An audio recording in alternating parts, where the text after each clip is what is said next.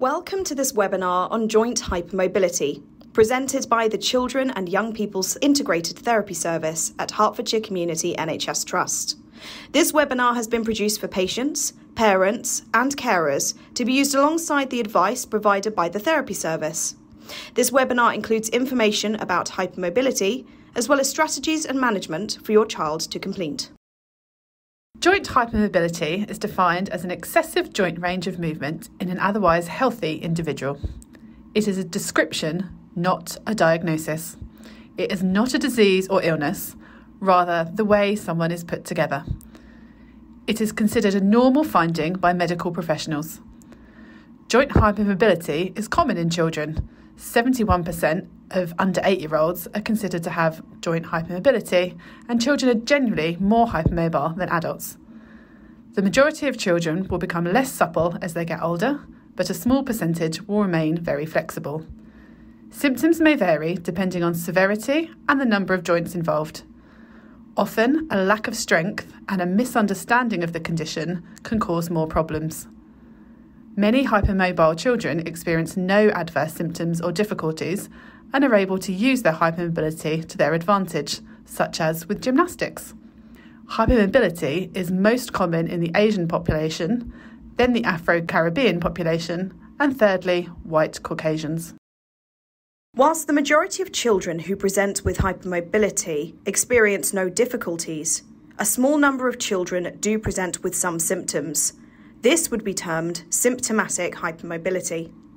Hypermobility can present with a variety of symptoms, including difficulties with gross and fine motor skills, reduced balance and coordination, fatigue and poor stamina, flat feet and in-toeing gait, weak muscles, fidgeting as they're trying to find comfortable positions, clumsy or poor body and spatial awareness, increased stumbles and falls, a reluctance to take part in physical activity, generalised or specific pain, and a greater risk of joint dislocation or subluxation. Remember that not everyone with hypermobility has all the same symptoms, as every child is individual. Hypermobility describes a group of conditions related to joint hypermobility in the absence of other diseases or illnesses. It affects body structure and function. It may affect only one or two joints, or it may affect multiple joints or the whole body. A small number of children with symptomatic hypermobility may also have multi-system involvement, and this is where it can affect other areas such as digestion.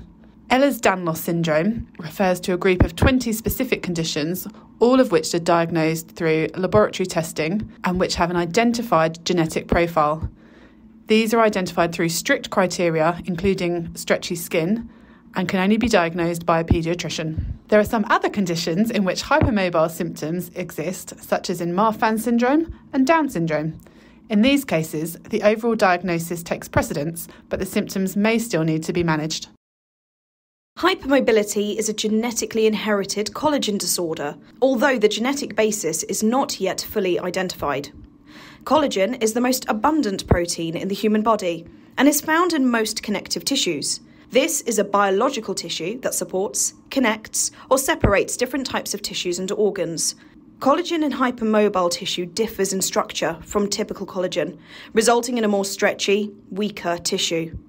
Hypermobile connective tissue can be found throughout the body, e.g. the digestive system, blood system, nervous system, and skin. Hypermobility can be a multi-system disorder and can be associated with a range of symptoms, which may include constipation or frequent bowel movements, reflux, easy bruising, squint or a lazy eye, cold feet or hands and excessive sweating, pain or pins and needles, especially in the lower legs, stretchy skin and pronounced scars, or an altered reaction to local anaesthetic, which may need to be discussed with your dentist or doctor. Where the child is experiencing pain and functional difficulties at home and or at school, it is important that they are recognised and managed appropriately. Hypermobility has a variety of associated symptoms, which can be managed with the right information and the right support.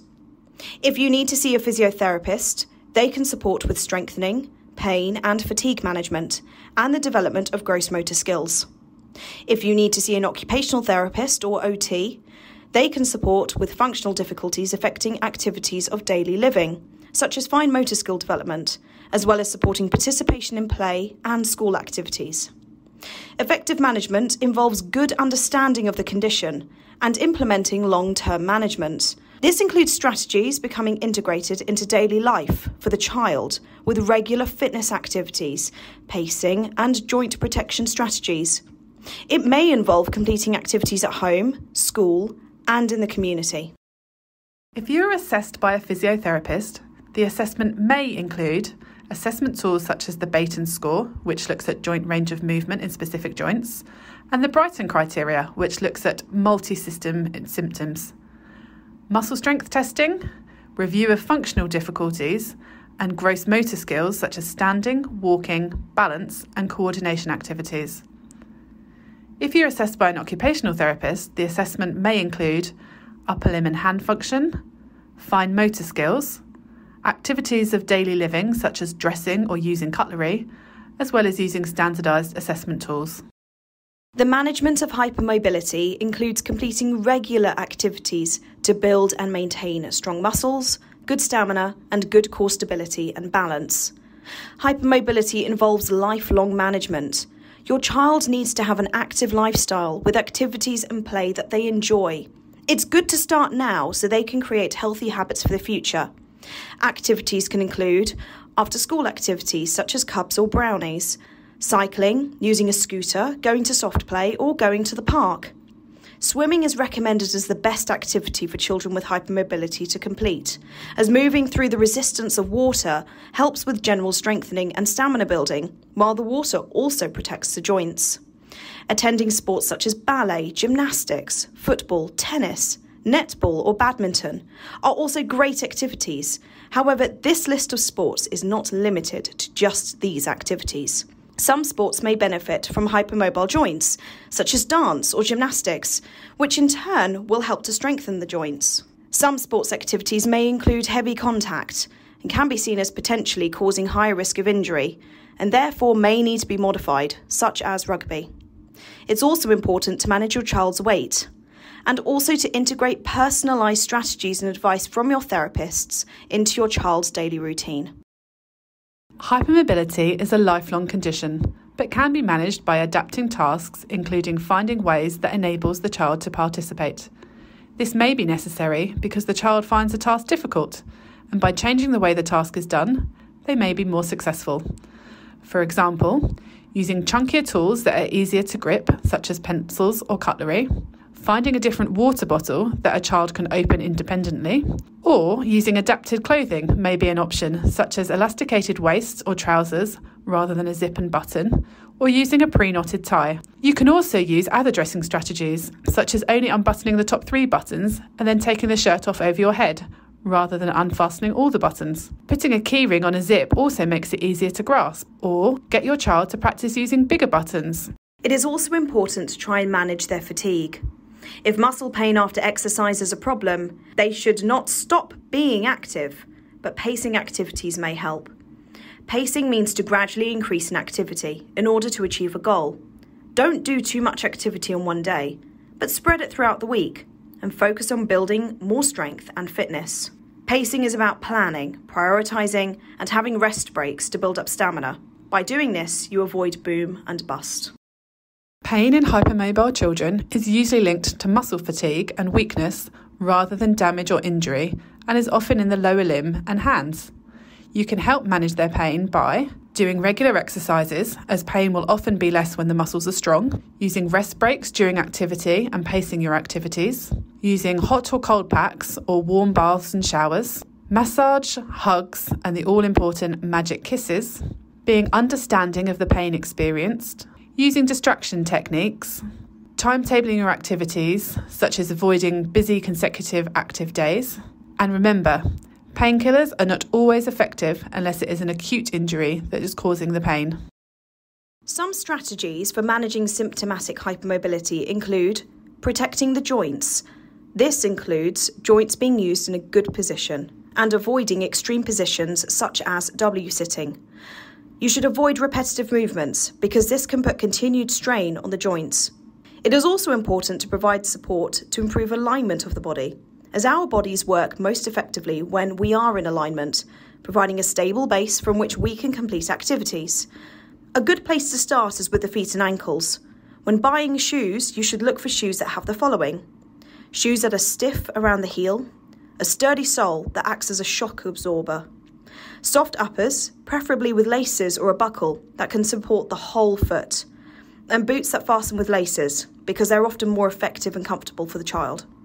Your therapist will advise you if they feel that your child needs insoles or whether you require more support. Upper limb strengthening activities may include participation in everyday activities such as carrying shopping, taking the washing off the line, cleaning windows, or filling the recycling bin. Other activities such as climbing frames, using a basketball hoop, or balloon volleyball may also be useful. Activities which strengthen the hands may include using toys which give resistance, such as construction toys or Play-Doh and slime. Craft activities, helping in the kitchen with activities such as peeling fruit, baking or wringing out a cloth. Board games which involve fine motor skills such as operation, or other activities like card games or Rubik's Cubes. Some children may have difficulties with handwriting, and they may benefit from using pencil grips, especially if you notice your child hyperextends their fingers when they try to write, taking regular rest breaks, and also trying to choose the right type of pen. Some pens have increased fluidity of ink. There are also specific handwriting pens, such as rollerballs, gel pens, and choosing the right one for your child may be really helpful to them. For children who find writing especially difficult and struggle to note information down, it may be recommended that they use information technology support. This may include using different ways for your child to record their work, such as using a laptop. And if they are going to start using a laptop, start touch typing skills early on. There are also voice recognition programs that they can access. Some tools used for everyday activities may need to be adapted. This may include things such as scissors to assist with cutting or using chunky handled cutlery. For children with symptomatic hypermobility, it is important that you continue to liaise with school to highlight any areas of need. This may include if your child needs additional time when doing formal written tests, and you should make sure that you tell your teacher ahead of time. Your child may need to use a writing slope, which provides a stable base to rest their hands on and also prevent them from slumping forward. They may benefit from sitting on a wedge seat cushion to ensure they have a good posture. They should be able to sit with their feet touching the ground easily when they're sat on their chair with their bottom back against the chair. When using the toilet, the child's feet should be on a surface, either on the floor or a toilet step. If the toilet is too large, a smaller toilet insert may help the child feel more stable. They may need a small grab rail near the toilet to hold themselves for balance when wiping themselves. If the tap is difficult to turn, lever taps may be easier. Your child's school bag should be a lighter weight if possible. Rucksacks are better as they distribute the weight equally, rather than shoulder bags, which put more pressure on one side. This may mean some forward planning, including use of lockers, not having all their books in their bag at once, or having duplicates of textbooks at home and at school. We've now come to the part of our presentation where we're going to talk about some general exercise ideas that you can complete with your child. If you see a physiotherapist, they may advise on some specific exercises for you to complete, which may target specific joints. However, these exercises we are going to discuss encourage general strengthening. We recommend that you start with a low number of repetitions and slowly build up until they're able to complete 3 lots of 10 of each exercise. Your children are not expected to complete all of these exercises daily, but they should choose a variety to complete on a regular basis. Along with these exercises, it would also be beneficial for your child to increase their daily activity with the previously advised sports and activities. These activities will be much more engaging for your child to complete long term. It is really important that before any exercise, you should start with a warm-up to get the body ready for the activity you're going to complete. Controlling a ball can be challenging. Try and make an obstacle course that your child has to kick a ball around.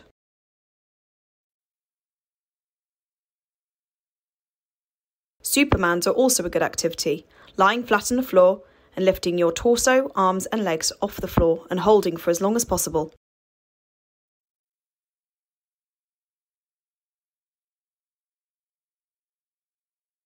You can complete step-ups on a step or on your stairs at home and see how many your child can do in a minute. Squats are also great. You can try and keep your knees apart and keeping your heels on the ground. You can also do this by practicing sit-to-stands.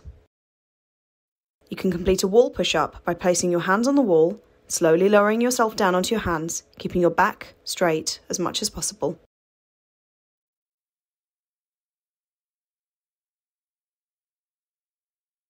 Work on your balance by standing on one leg. If you find this too easy, you can close your eyes. To make this more challenging, stand with your foot on a ball. And the ultimate challenge, try and do some toe taps to the ball. Lying on your back and lifting your legs straight and holding it there is also a good challenge.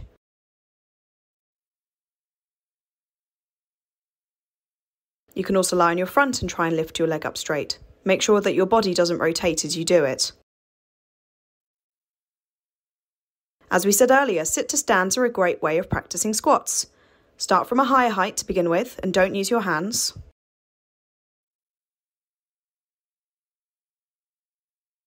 And once you find this easy, you can then move on to a lower seat. Slow and steady wins the race with this exercise. Don't try to rush. Walking along a tightrope or a line on the floor is also a good activity. As you can see here, we've used dressing gown cords. You can walk forwards, backwards, or even stand still on the cord.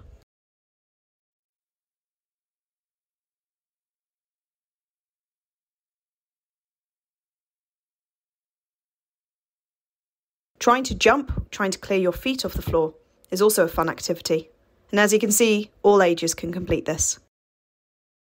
To make jumping more challenging, try and jump over obstacles, making sure to clear your feet. Hopping is also good. Try and turn it into a game like we have here. Planks are a big challenge, but if you're able to do them, they really help with strengthening your core. Just make sure that your back is straight and your bottom is tucked in.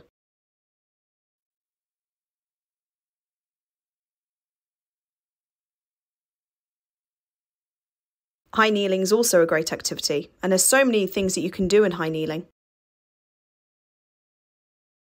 Once you find high kneeling easy though, you can transition into half kneeling, but make sure that you don't always stay on the same leg and keep swapping.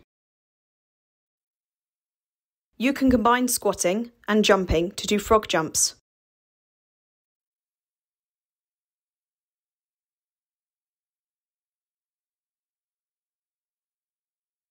Crab walking is also a good activity. Just make sure you don't let your bottom fall to the floor.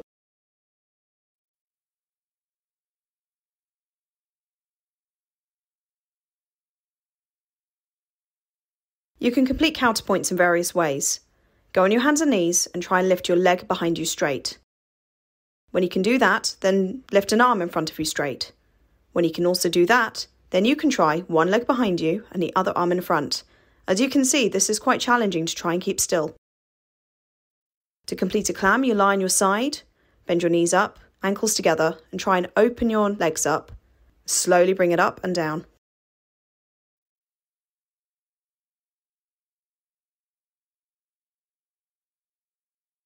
Bridging is a staple for core stability exercises. Lie on your back and lift your bottom off the ground. See how long you can hold it for. Try not to use your hands if possible, you can wrap them around your chest.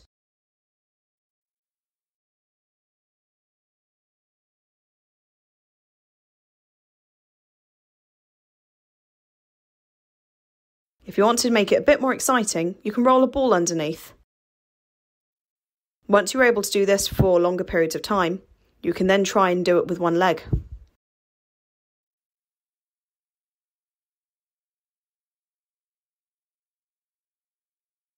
You can also lift your leg out when you're lying on your side.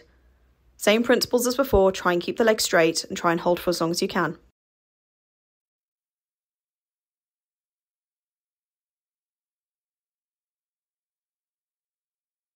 Exercise does not have to be in targeted sessions. As you can see here, you can find lots of opportunities to work on your balance and your core just by the things around you. Balancing on this tree trunk, for example, is a great way that you can work on your balance while also going on a fun walk. It is important to remember that one child's hypermobility issues may be different to another child. It's not a one-size-fits-all condition. There are lots of celebrities with symptomatic hypermobility, including Billie Eilish, Demi Lovato, Russell Kane and Shirley Houston. In summary, just remember your child needs understanding of hypermobility from school, family and other people that may be supporting them. They need to be strong and fit, and they need to learn strategies that they find beneficial so they can reach their full potential. We've spoken about a lot of resources and ideas in this webinar that you might want to try with your child at home or at school. So we thought it might be helpful to put a list together of the most helpful ones that we as therapists recommend. These include pencil grips, writing slopes, adapted scissors, Dyson non-slip mats, gym balls or physio rolls, wobble cushions, wedge cushions, ankle weights, but please only use as advised by your physiotherapist, elasticated shoelaces, lace toggles, and key turners. There are lots of really helpful websites as well where you can find out more information. This also includes on our Children and Young People's Therapy Service websites, where we also have lists where you can find some of the resources we previously mentioned. We would recommend looking at these websites to familiarise yourself more with information about hypermobility and its management. Thank you for taking the time to watch this webinar on hypermobility. We hope that you were able to learn some new information about hypermobility, as well as find out new ways to help manage your child's symptoms. Following this webinar, if you would like to speak to a therapist, you can do so through our advice line by calling 01923 470 680, choosing option 3 and then option 1, and being sure to leave a message. Our advice line is a dedicated telephone number which parents, carers and professionals can call to speak to a therapist about a new referral or their child's current needs. Please make sure that you leave a message and a therapist will contact you. The calls are responded to by a therapist on weekdays. You can also find out more information on our website at hct.nhs.uk. Scan the QR code and you'll be taken to our Children and Young People's Therapy Service page. You can also follow us on social media on Facebook, Instagram and Twitter, where we post lots of helpful information and resources. Finally, we would be grateful for your feedback about this webinar.